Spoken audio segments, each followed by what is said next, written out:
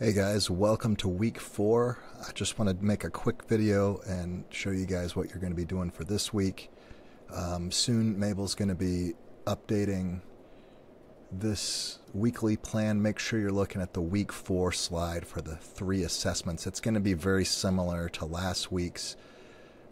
You're going to do a charms recording, this time on line 61. So it's going to be pattern 1 on the A string, very similar to the last one, just on a different string. That should not take you too long if you did well on the first one. The next one, you're going to do another quiz on another concert review, this time on the Christmas concert. Same exact quiz, just different recordings. So have a listen and try to hear the differences in quality between the 2 recordings. And the last thing is going to be this week 4 quiz on the composition and part writing.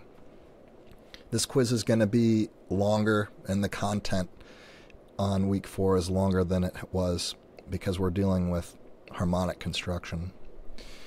So the point of this quiz is to see how you're doing with your understanding of the concepts and framework. So if you take the quiz and it doesn't go well, that means you probably want to watch the video again and try to understand some more of the concepts that you didn't quite get. Interval quality is very important because we don't want to have dissonant intervals, and a lot of mistakes that people made the last time was on the interval of a perfect fourth. We cannot use harmonic perfect fourths for species counterpoint. Melodic perfect fourths are fine. That means going from horizontally as the melody goes by. You can go from like C to F in your melody, that's fine, but you shouldn't have a C played against an F in the same interval. That is a dissonant interval, so make sure that you acknowledge that and you don't use that. The formatting on this stuff is very important. Let's go into this assessment. Now, most people are doing a really good job formatting things to where I can read them.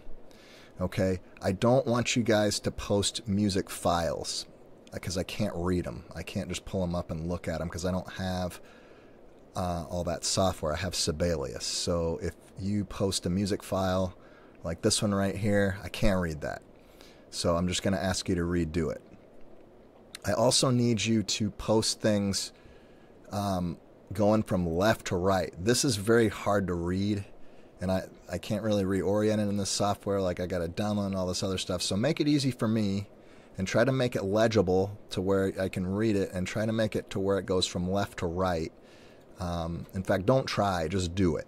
Okay, we got the criteria up here for what we want. Now, for this week, you're going to be getting prescribed melodies for your section. So there's a melody that's been pre-composed to make it easier for you, and you write your harmony below the melody. I want the melody and the harmony to be on the same thing. So you got your melody here. I want the harmony to be on the same staff, preferably on the same staff this way. If you want to add a bass clef or even the same clef and do it twice, that's fine too. But I need to be able to see both the melody and the harmony at the same time. Now, if you didn't do well in the quiz, again, go back and review the material before you start doing the harmony. The last time we did the harmony, there was a lot of confusion, especially about what a dissonant interval is, parallel perfect intervals, all that stuff. So go back, watch the video, make sure you understand what you're allowed to do, what you're not allowed to do. And if you didn't understand something, maybe go back again, take some notes, and just kind of circle what you need to pay more attention to on the next time around. So anyway, hope everybody had a good Easter, and I will see you guys later.